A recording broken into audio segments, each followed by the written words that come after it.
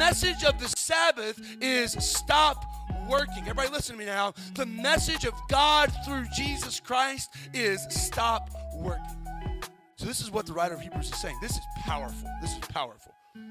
While you have observed the Sabbath day for hundreds of years, there remains a Sabbath rest for you to experience. Can I tell you something? Listen to me. Jesus Christ is our Sabbath. In him, we cease from our works as God did from his.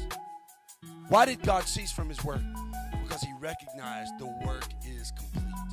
I'm telling you this morning that in Christ we can rest because the work has been complete. And we don't have to wait for another Sabbath to come next week and a Sabbath to come the next week. In Christ we can rest because the work has been completed. And my message to you this morning is rest in the Sabbath. Rest in Christ today.